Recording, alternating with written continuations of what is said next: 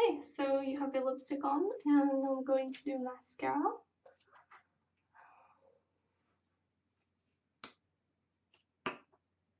You can do false eyelashes as well if you wish.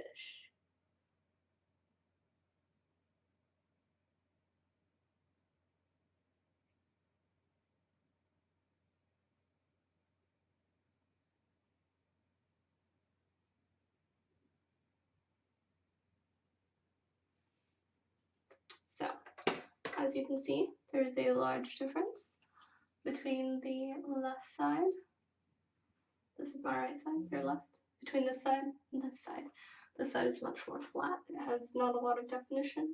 This side is, this side has more definition.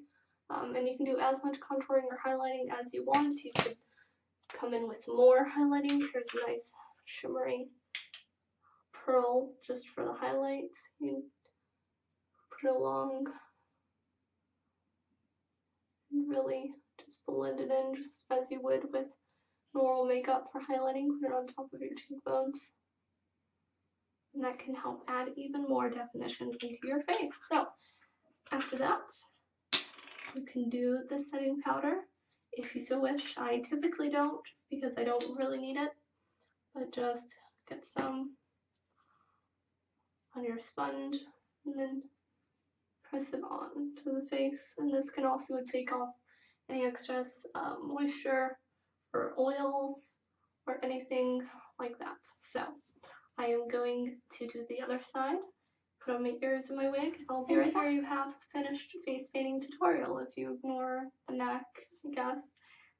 As you can see, the highlighting, the contouring, the blush, which should just be something that complements the color, the lipstick, which makes your teeth look like yellow blue base, the eye makeup, the eyebrows, everything comes together on top of the flawless, I guess, coverage of the face paint.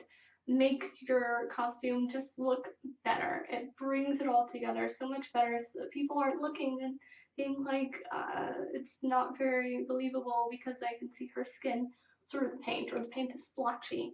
I believe that bad face paint, bad body paint takes away from the costume, so why not do your best to make sure that it's as perfect as you can make it. So anyway, sorry about the wig. I know it's a hot mess. it's, yeah.